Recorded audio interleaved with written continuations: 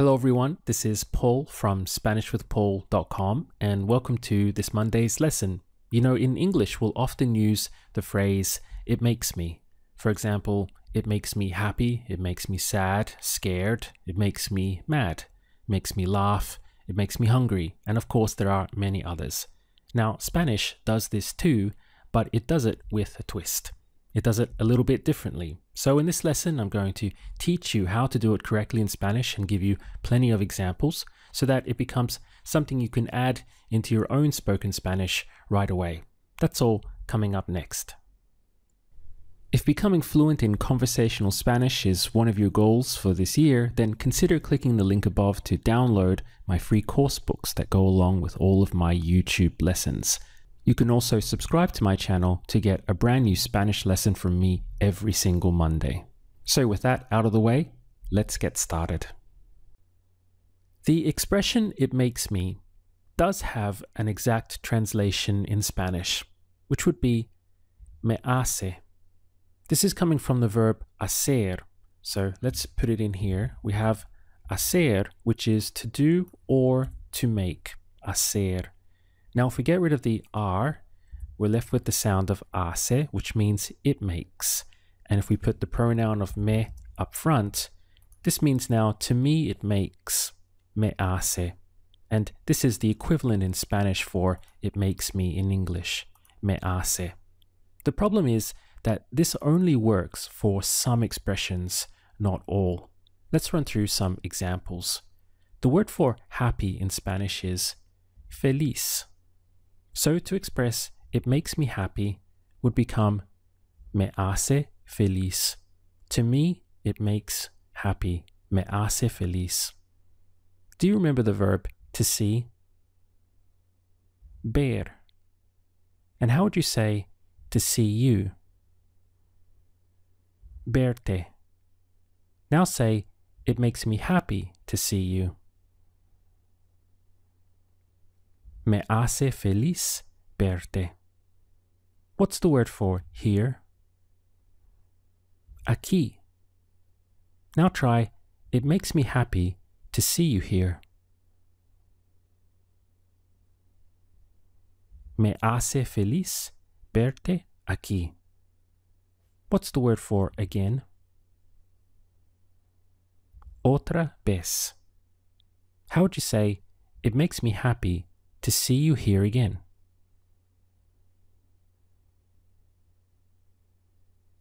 Me hace feliz verte aquí otra vez. How would you say to be here? Estar aquí. Now say, it makes me happy to be here. Me hace feliz estar aquí. It makes me happy to be here again.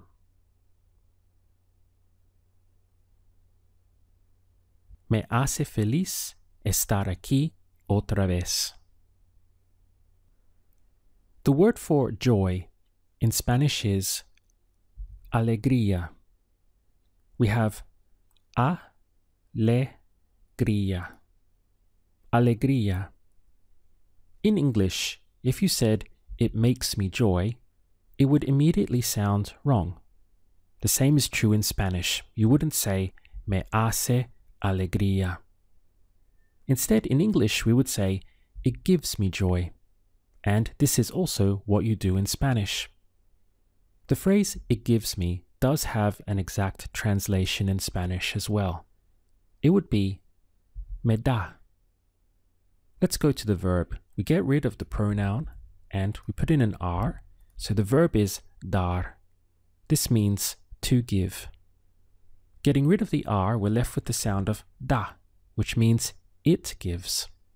And if we throw the pronoun up front, me da literally means to me it gives.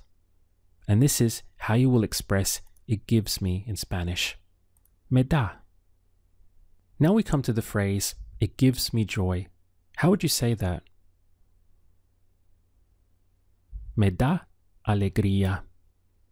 While this phrase may sound a little old-fashioned in English, it does not sound old-fashioned in Spanish. It's used all the time. So let's practice. How would you say, it gives me joy to be here? Me da alegría estar aquí. How do you say with you? Contigo. Now say, it gives me joy to be here with you again.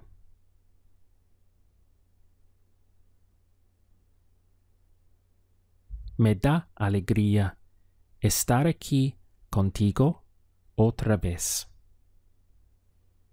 You can also power up the meaning of this phrase with the use of a lot of. It gives me much joy, or it gives me a lot of joy. This in Spanish would be me da mucha alegría. We say mucha and not mucho because we're referring to the noun la alegría, a feminine noun which means the joy. So this is why we have mucha alegría, so that the two match. How would you say, it gives me a lot of joy to be here and to see you again?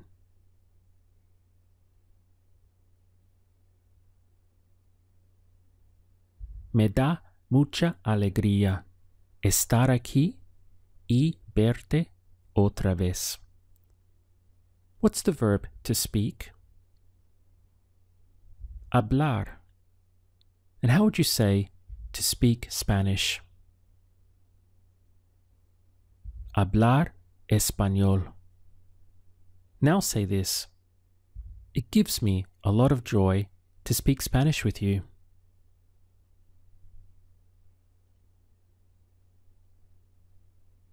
Me da mucha alegría hablar español contigo.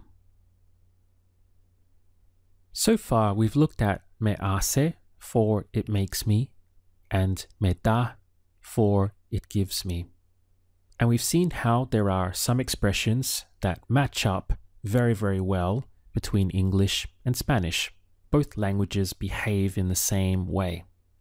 The problem is that while English will continue to use it makes me for many other expressions, Spanish will continue to use it gives me.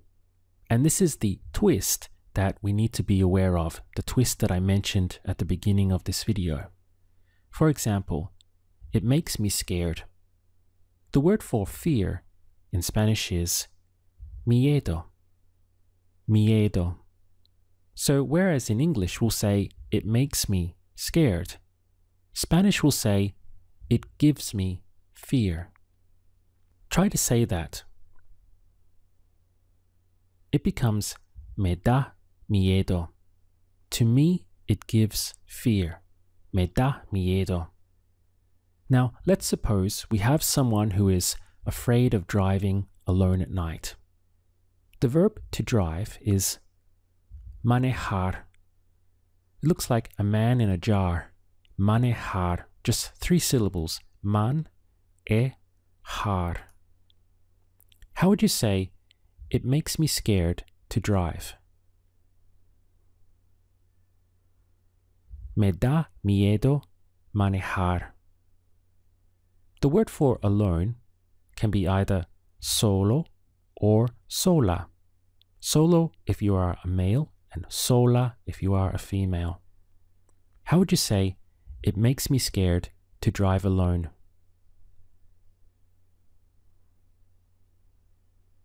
Me da miedo manejar solo or sola. To say at night would literally be in the night, en la noche. Now, how would you say this sentence as a male? It makes me scared to drive alone at night.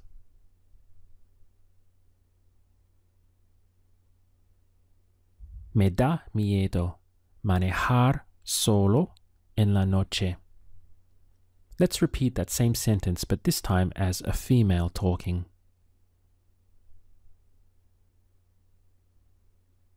Me da miedo manejar sola en la noche. We can increase the power of this statement by saying, it terrorizes me. Now in Spanish, they will say it gives me terror, which is me da terror. If you can, try to roll your R's in the middle here. Terror. Me da terror. This means it really scares me to death. Let's try to build another sentence. It terrorizes me, or it scares me to death, to speak in public. First of all, what's the verb to speak? Hablar. And to express in public, you'll say en público. Notice that the accent is here over the U, público.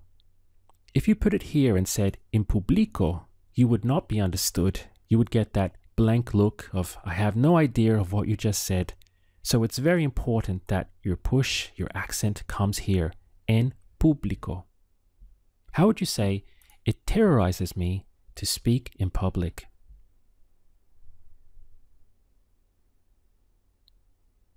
Me da terror hablar en público. Literally, to me, it gives terror, meaning I'm scared to death to speak in public. Let's build into another sentence. It scares me to death to speak Spanish in front of native speakers. First of all, how would you say it scares me to death to speak Spanish?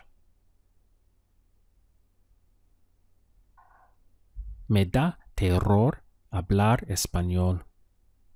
The phrase in front of in Spanish is enfrente de, literally in front of, enfrente de. And the word for native speakers would be hablantes nativos. If you look closely, you can see the remnants of the verb hablar, to speak here. Get rid of this. So we have hablar, to speak, but speakers goes to hablantes. And then we have the word native here, nativos, in plural. Hablantes nativos, native speakers. How would you say in front of native speakers? Enfrente de hablantes nativos. Now let's put it together. It scares me to death to speak Spanish in front of native speakers.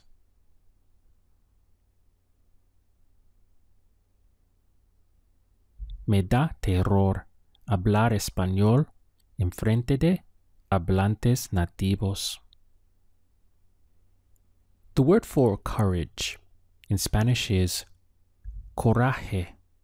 So we have coraje, coraje. Now something peculiar happens when you put it into the phrase me da coraje. On the surface, it looks like it gives me courage. But in this phrase, what it actually means in Spanish is it makes me mad. Me da coraje. Let's build into a sentence. What about it makes me mad when I have to wait for a long time? First of all, what's the word for when? Cuando. And how do you say I have to? Tengo que. Now say when I have to. Cuando tengo que. What's the verb to wait? Esperar. How would you say when I have to wait? Cuando tengo que esperar. Now try it makes me mad when I have to wait.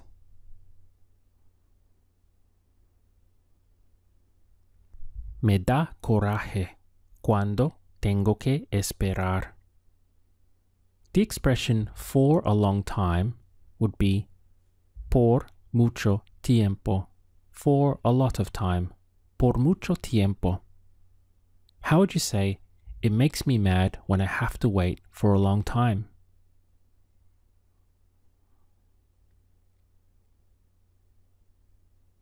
Me da coraje cuando tengo que esperar por mucho tiempo. Something else that might make you mad is when people are rude. In Spanish, they would say, it makes me mad when the people are rude. They would throw in the definite article here. Now, this expression, the people are rude, in Spanish would be la gente es grosera. This is interesting because in English, as soon as we say the people, we immediately think plural, and we would say the people are rude. Yet here in Spanish, they're using es, which means it is. Literally, the people is rude. The reason for this is that la gente in Spanish is a singular noun. It's not las gentes.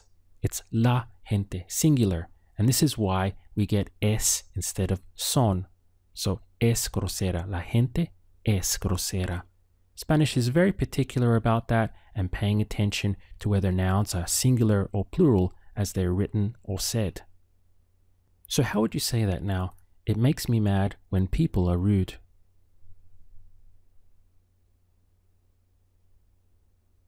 Me da coraje cuando la gente es grosera. What about this one? It makes me mad when people are rude and I have to wait for a long time.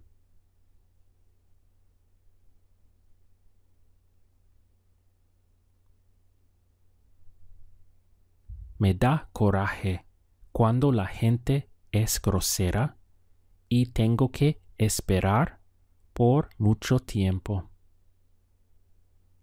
Another expression we use in English is it makes me laugh. However, in Spanish, this would be it gives me laugh. Again, you can see the twist that we need to be aware of. First of all, the word for laugh in Spanish is risa. Risa. So to express it makes me laugh would become me da risa. Literally, to me, it gives laugh. Me da risa. How do you say every day? Todos los días. Literally all the days. If you said cada día, that's fine as well, but the literal translation would be todos los días. How would you say it makes me laugh every day? Me da risa todos los días. Let's try building into a sentence. It makes me laugh to think of all the mistakes I make in Spanish. First of all, what's the verb to think? Pensar. Now, to express to think of, in Spanish, what they do is say to think in, which becomes pensar en. So how would you say that much? It makes me laugh to think of. Me da risa pensar en. The word for mistake. In Spanish, what they do is use the word error. And this is spelled exactly the same in Spanish. It's only the pronunciation that changes. So we get error. This is another double R where you should try to roll your tongue. Error. The plural of that, mistakes, would become errores. Errores. To say all the mistakes will become todos los errores. Just like todos los días, but here we have errores at the end, all the mistakes. Now let's try to put all that together. How would you say, it makes me laugh to think of all the mistakes?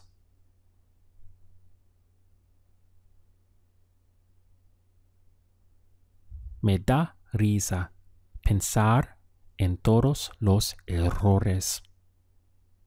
The word for I make is hago. Hago. The H is silent, so your pronunciation starts from here. Hago. How would you say that I make? ¿Qué hago? Now try. It makes me laugh to think of all the mistakes that I make.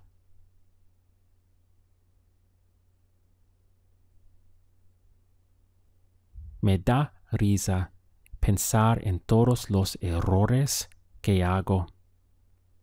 How do you say in Spanish? En español. Now let's try the full sentence. It makes me laugh to think of all the mistakes that I make in Spanish.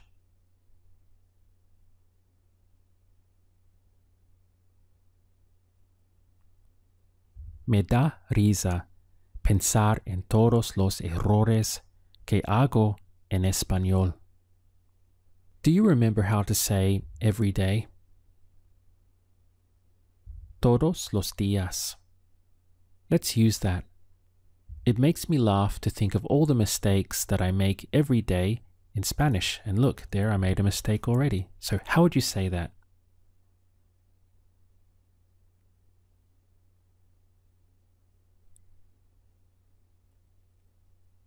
Me da risa pensar en todos los errores que hago todos los días en español. You could also strengthen this and say, it really makes me laugh. This becomes, me da mucha risa. Mucha because we want it to match with risa. So mucha risa, it really makes me laugh. Let's throw that in. It really makes me laugh to think of all the mistakes that I make every day in Spanish.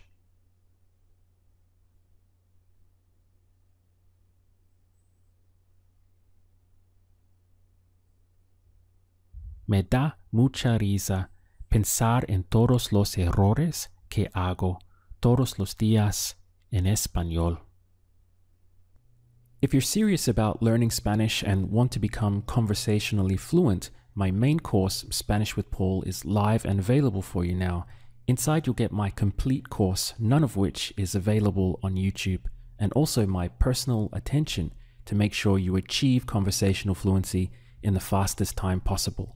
In short, if you like my free lessons on YouTube and the results they're giving you, then you'll love what I have for you inside the main course.